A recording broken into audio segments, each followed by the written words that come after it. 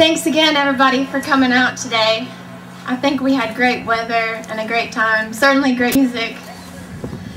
As Travis introduced me, my name is Lisa Bryant, and I'm Mike's youngest sister. He was about 17 when I was born, so he's my much older brother. He's a real good guy, and when I was a kid, I used to wait until Friday when he came home from college, because he would like build tents with me and stuff, have all kinds of fun with me. But what I really want to say is, when we elect someone, we don't elect them to sit at a desk and stamp their name on whatever paper comes by. We don't elect them to just sign off on whatever someone holds in front of them.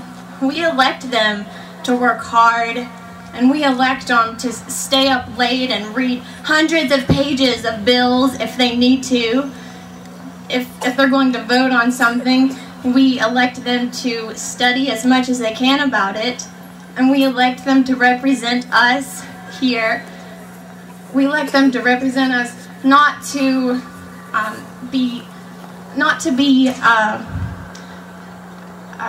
be a peon for some big corporate agency. We don't elect them to get a payoff from someone to vote or to make a law the way that they'd want.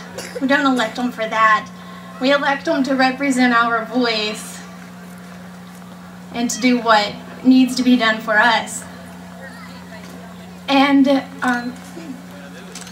lot of politicians, they don't work as hard as they should. I think other people would agree with me. But my brother, if you would come up here and join me real quick. If my brother would, oh, there he is. If you would come up here and join me. I know this guy will work hard for you. This guy will read the bills that he's going to vote on. This guy will stay up late. He will find out information that he needs to know, and he'll vote the way we need him to. He'll be what we need in office. So that's all I really have to say, is that this guy standing next to me, my older brother, is a good person, and he wants what is good and just for everyone.